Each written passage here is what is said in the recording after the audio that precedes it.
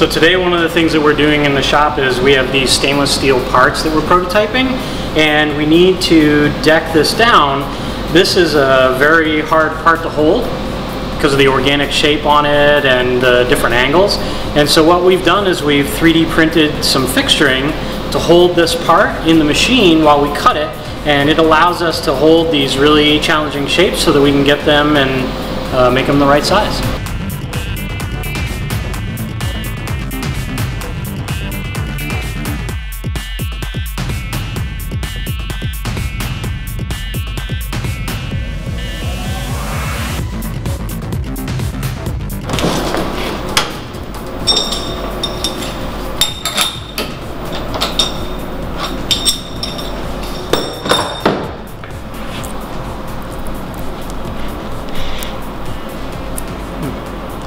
Sharp little burr there. I have to pull this apart.